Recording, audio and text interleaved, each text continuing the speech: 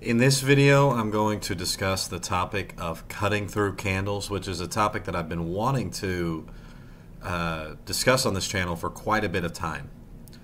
Alright guys, you can find all of my referral links in the description box below, including a referral link to Apex Trader Funding, Topstep Trader Funding, and Tradingview, the beautiful charts that you see in front of you. Apex Trader Funding is currently running an 80% off sale. So if you want to hop on and give it a shot, go ahead and use my referral link to Apex Trader Funding.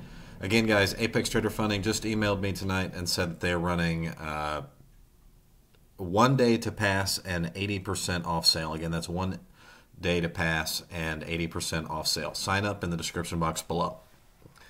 Okay, guys, in this video, we're going to discuss the topic of cutting through candles. Now, what do I mean by cutting through candles? Whenever you are looking at the price chart, the first thing that you're doing is you're assessing the situation and you're looking for places to enter the market. I mean, we are trading after all, and we want to find a spot that we think that the market is going to turn around. In other words, if we're trying to enter in mostly on limit orders, if not entirely on limit orders, we want to look for where the market is more likely than not going to turn around. And one of the things that Michael Huddleston, or Inner Circle Trader, talks about is cutting through candles. So what do I mean by that? If we take our brush tool here, you can see that we're on the electronic trading hours, New York local time, 30 minutes. The very first thing, when the market is going up, you're looking for shorts, and when the market is going down, you're looking for longs. That's sort of the broad overview, right? Now, you might have different time frames that tell you that you mostly want to be short or you mostly want to be long. But for the most part, when you're taking your day trades, you want it to be in the opposite of the direction that the market just came from. So, if you're an ICT trader, the first thing that you do is you're going to look for some different levels that you could place. For example, let's say that right now the market is traveling upwards, right? So we have a new leg that started here on the 30-minute chart. How long this leg is going to go, I don't know exactly, but we can see that we've started a temporary new leg higher here in the electronic trading hours. If I'm knowing that, and then knowing that I want to place a limit order to go short, what are some of the areas that that are right just on my mind? Well, this leg here that we just had down, I'm looking for levels in that leg, but also the leg here. What does it mean to cut through candles? Cutting through candles means I'm not just looking at the most immediate leg down and the leg up that we had prior to that, but I'm also going to cut through, and I'm going to look back here, and I'm going to look back here, and I'm going to look back in prior legs to see if there are any fair value gaps or inverse fair value gaps or other patterns that coincide with the more recent leg. In other words, I'm going to cut through candles. So, for example, here we have a rejection block. Okay, that doesn't really work. We have a rejection block in the most... What are some places that you might want to place a long? Well, the first one is, there's an idea right there. There's a rejection block at about 4,800. What's the next idea? Well, we have a long wick here, and if we take the 50% of that long wick, we have 47.98 3/4. But now let's start to cut through candles. We had a fair value gap here, okay? So if I want to cut through candles, as the market comes back up to this fair value gap that we had here, I'm cutting through the candles to see that.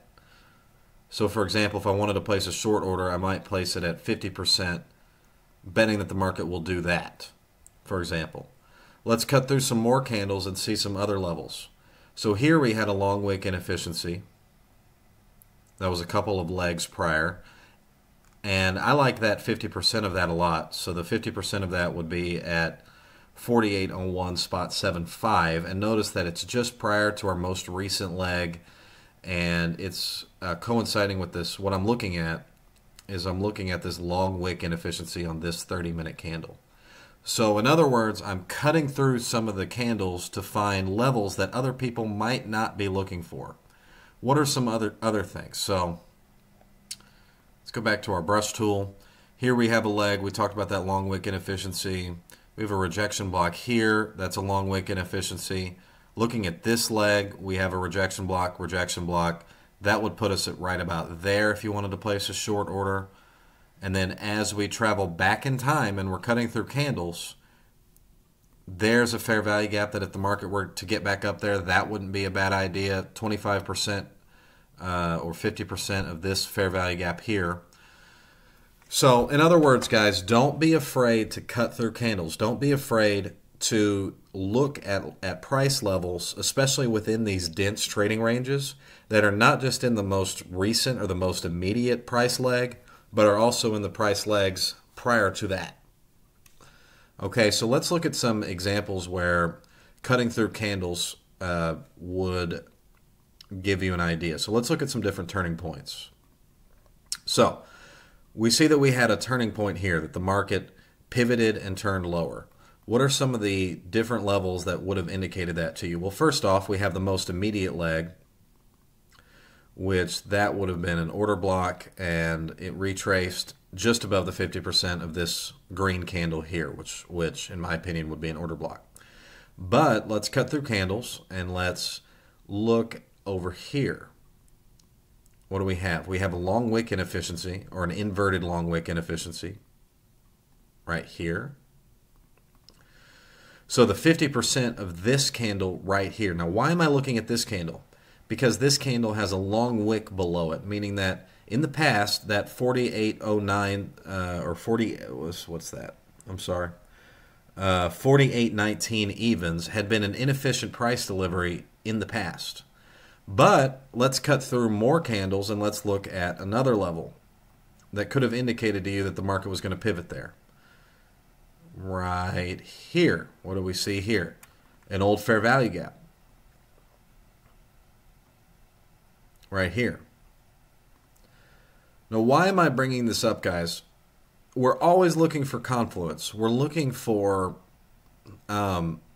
multiple patterns that sort of indicate to us the same exact price point. So we can see that the low of this candle was 48.18.75, and the high of this candle was 48.20.75. So had you looked at this fair value gap in the market, cutting through candles, and again respecting that same level, you would have had an opportunity on a short. All right, let's see more examples of cutting through candles. So we know that the market pivoted here and the close of that candle was there. So taking it to the left, we have a fair value gap. But taking it, cutting through candles, we have a long wick inefficiency here.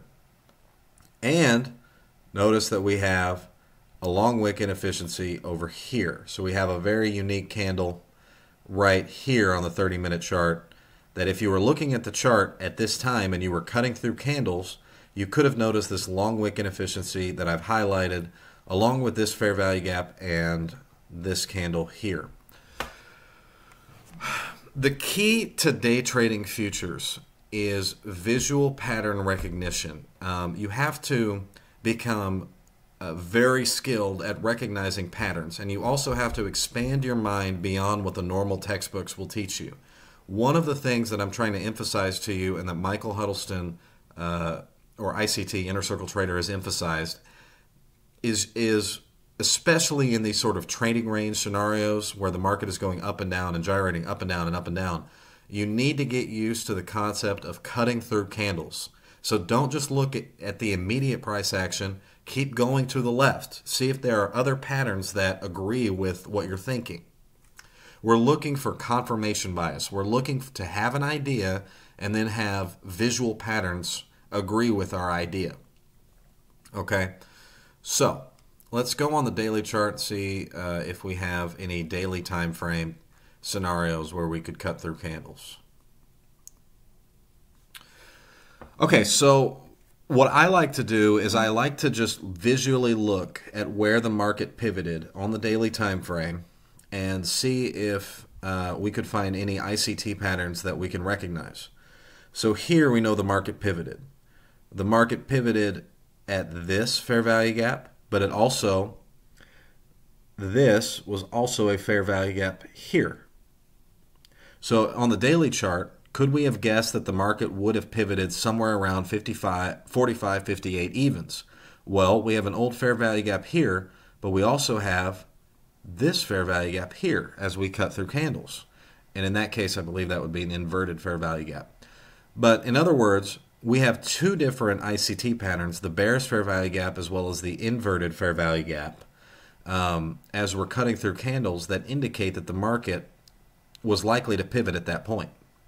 Similarly, we know that the market pivoted on a daily time frame here. So first thing I notice is a rejection block, but I also notice a long wick inefficiency, so that candle there. But let's right in this area, let's see if we have anything else. As we cut through candles, here we had a long wick inefficiency as well. So we're not afraid to go outside the textbook of technical analysis and look at multiple legs in the past. When I say leg, I mean trends. In other words, trends. All right. Let's see a few more examples. We know that the market pivoted here. We have a bearish fair value gap right here. But let's see if we have any other patterns that we could identify. Right here. There was a little fair value gap here. And as we cut through candles, let's notice there was another fair value gap here. And there was a long wick inefficiency and fair value gap here. So we had a lot of different ideas that if the market came back up to around somewhere around 44.28 halves, 44.18 within a 10-point range, okay? These things are not always exact, but they can get pretty close. We had a lot of different ICT patterns that would indicate that the market was going to pivot in and around that where it did pivot, okay? So that's what we're looking to do. Let's take a look at this dramatic low here and see what patterns we can find on the left. Here we have a long wick inefficiency. We have a rejection block. We also have, as we, in this one I'm just going to use a horizontal line. Let's go with the close of the candle. So there we can see that that was the 50% of that long wick inefficiency there would have gotten you in. But in addition to that, we have what could be argued to be an order block. But really, what I'm going to say is this was just a dense trading range back here. And if we take the high to the low of this trading range, again, we can see that the market pivoted around the 50% point of that trading range. So we're training our visual processing. We're training our pattern recognition skills. But in addition to that, let's see if we have any other levels. Look, here we had a balanced price range. We had a bearish fair value gap and a bullish fair value gap that the market respected a long time later. So this is what I'm highlighting to you right here. That was a balanced price range in the past. And we also have a long wick inefficiency here and back here. So when the market made its dramatic pivot right where it did, could you have guessed within a decent like 5-point range where the market was likely to pivot? I'm going to argue that yes. Yes, you could have. All right, let's go down to an intraday time frame and talk about cutting through candles. All right, so here we're on a 10-minute chart, and let's go down to the regular trading hours so we can just see the market on a regular trading hour basis. So here we have a trading range, right? We have a lot of gyrating up and down, and so oftentimes you're going to have levels that in order to see, you're going to have to cut through candles. So let's take some of our pivot points where we had identifiable patterns. So let's start with this pivot point right here, and let's look to the left. Well, number one, we have this interesting candle here, but this is a rejection block right here. Now let's continue going to the left. What do we have over here? We have a long wick inefficiency. But as we continue to the left, what do we notice? Another long wick inefficiency right at about the same spot. So let's use our horizontal line tool and see. There we have it right there, long wick inefficiency, as well as almost a fair value gap there, wasn't quite a fair value gap. So I'm going to call that an order block or rejection block, as well as a long wick inefficiency that you could see by cutting through candles. Let's take the high of that candle, and again, you can see, what was that? Was that exactly the 50%? Yeah, pretty much exactly the 50%. The high of that candle was 48.23 3/4.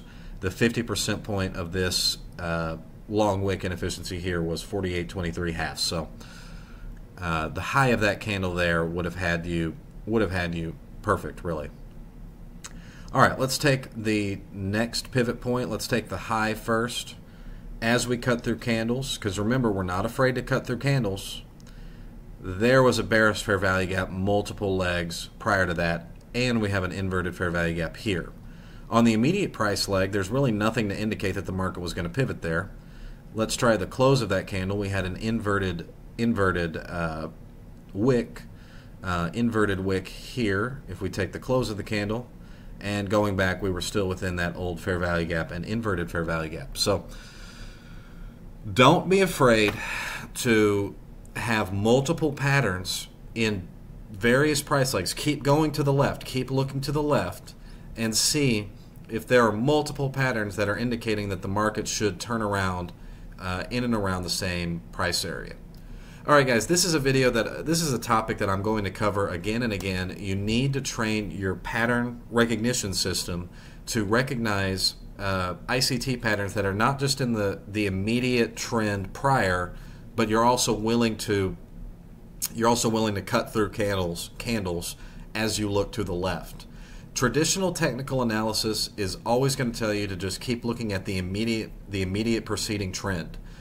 Modern technical analysis, or the technical science that Michael Huddleston, our Inner Circle trader, has introduced, is not merely to look at the immediate preceding trend, but go on and keep looking to the left. See if you have multiple patterns that sort of give you that same price point. And believe me, guys, according to Michael Huddleston, what he would say would be that the algorithm, or the high-frequency trading algorithms that are controlling the market, that dominate the market, are not just looking at the immediate preceding trend. They're looking algorithmically in the past as well. Okay, guys, that wraps it up. That covers my video on cutting through candles and looking at price patterns, patterns in price that you can recognize that are not just in the immediate preceding trend. Okay, guys, final plug. All my referral links are in the description box below. Please make sure to sign up using my referral links. I highly recommend signing up for the American Express Blue Cash Preferred Credit Card using my referral link in the description box below. Get a $75 statement credit using my referral link. 6% cash back on groceries, 3% back on gasoline, and 1% on all of your purchases. Spend at least $3,000 in the first 6 months. Get a $250 statement credit.